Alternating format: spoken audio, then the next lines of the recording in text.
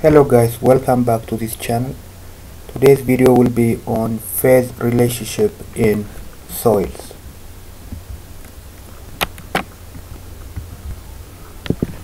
A soil mass is made up of solid particles called solids and empty space between solid particles which are called voids, and these voids can be filled with water or it can be filled with air. If these voids are filled with water, then the soil mass is known as saturated, and if these voids are filled with air, and it's called unsaturated.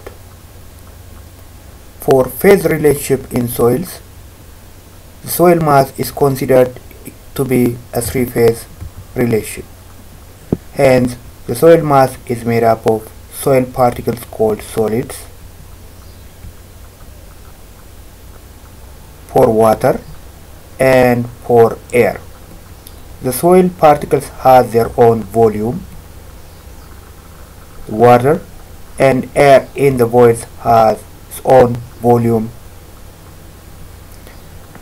The soil particles have their own mass called mass of solids, mass of water corresponding to pore water, and mass of air corresponding to pore air. But mass of air is considered to be negligible and reduced to zero. Hence, the total volume of a soil mass is volume of solid plus volume of water and volume of air. Volume of water plus volume of air make up volume of voids. And the total mass will be mass of solid plus mass of water.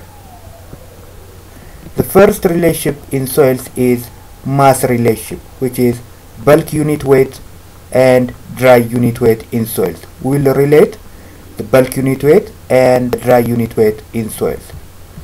Bulk unit weight is given by weight of soil, weight soil to that of total volume, and the dry unit weight in soils is the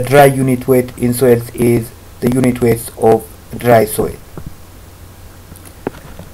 So total mass is mass of solid plus mass of water. But mass of water can be expressed in terms of water content of a soil. Remember that water content is mass of water to that of mass of solids. Hence, substituting this in previous equation, total mass will be mass of solid plus water content multiplied by mass of solids. If we take mass of solid as common, total mass will be mass of solid into 1 plus water content.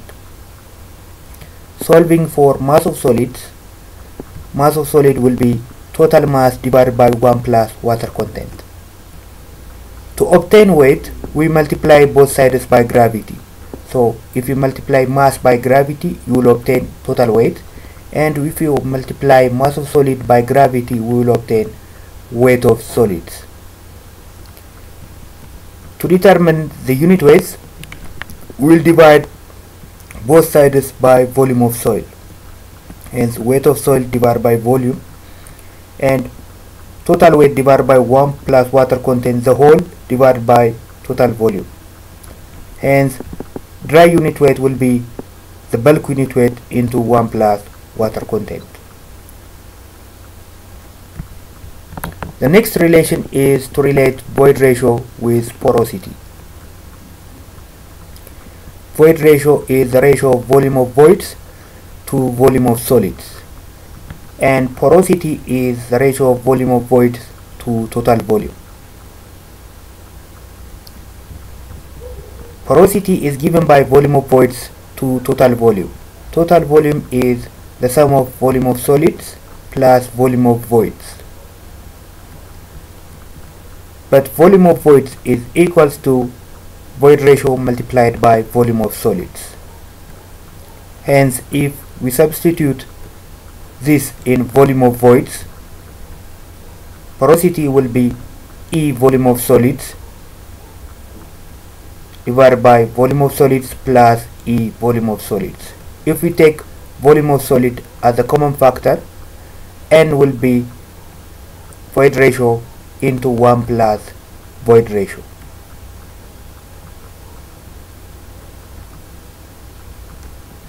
Next relation is to relate specific gravity with degree of saturation.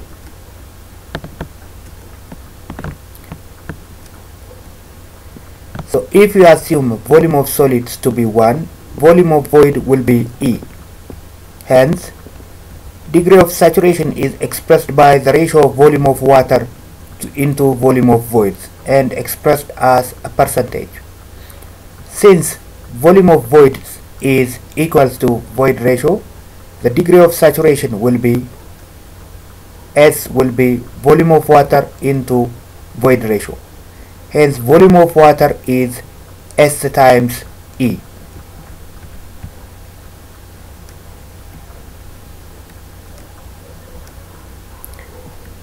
Specific gravity is the ratio of mass of solids to mass of water having equal volume. If we divide both sides by volume, specific gravity will be mass of solid divided by volume into mass of water divided by volume. But mass divided by volume will give us density. Hence, specific gravity equals to density of solids to that of density of water. So, density of solids is mass of solids to that of volume of solids. But volume of solids is equals to 1. Hence, density of solids will be mass of solids.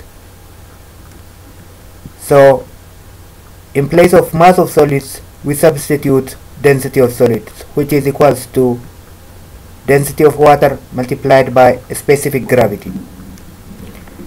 Water content is mass of water to that of mass of solids. Mass of water divided by density of solids, since mass of solids is equals to density of solids.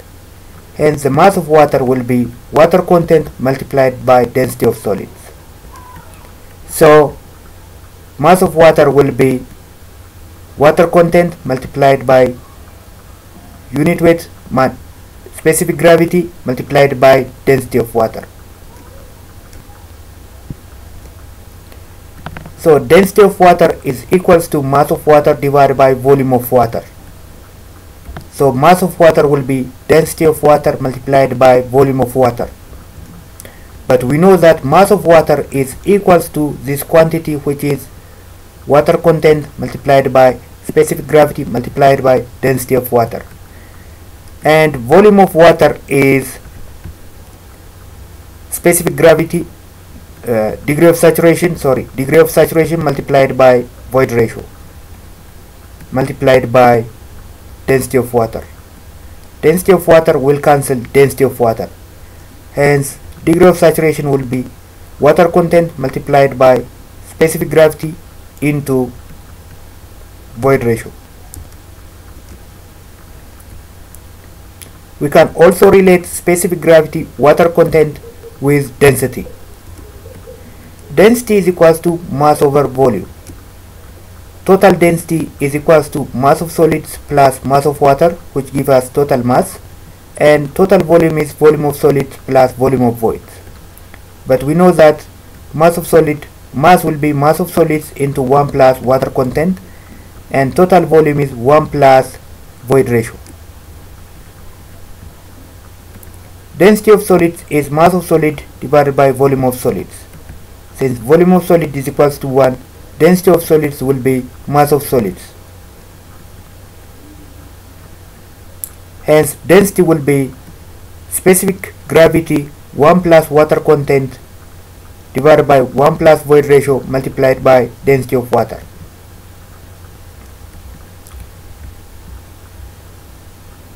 From previous result, degree of saturation is water content multiplied by specific gravity into void ratio.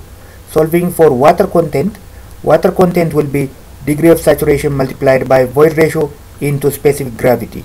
If we substitute this into this equation, density will be specific gravity plus degree of saturation multiplied by void ratio divided by 1 plus void ratio into multiplied by density of water. This relationship can also be obtained by using unit weight. So specific gravity is weight of solid into weight of water. If we divide both sides by volume, we'll obtain specific gravity will be unit weight of solids to unit weight of water. Unit weight of solids is weight of solids divided by volume of solids. Since volume of solids is 1, unit weight of solids will be weight of solids.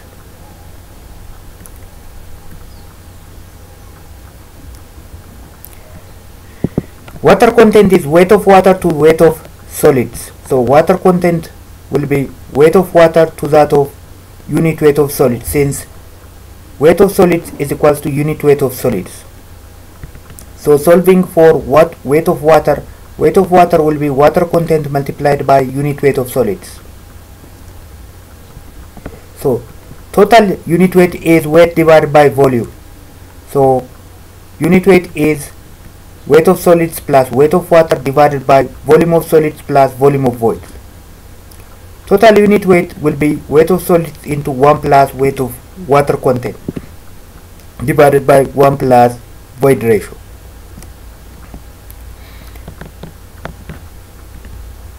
Total unit weight will be, since weight of solids is equals to specific gravity multiplied by unit weight of water, we substitute this value. Specific gravity of solids, unit weight of water, 1 plus water content into 1 plus void ratio.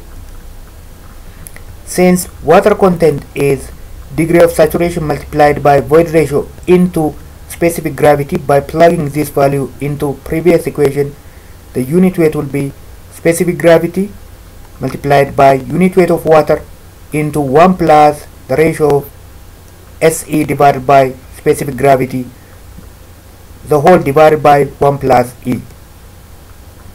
Specific gravity will cancel specific gravity, hence we are left with specific gravity 1 plus SE divided by 1 plus E, the whole multiplied by unit weight of water. So that's it guys. If you find this video helpful, don't forget to subscribe to this channel. Thank you.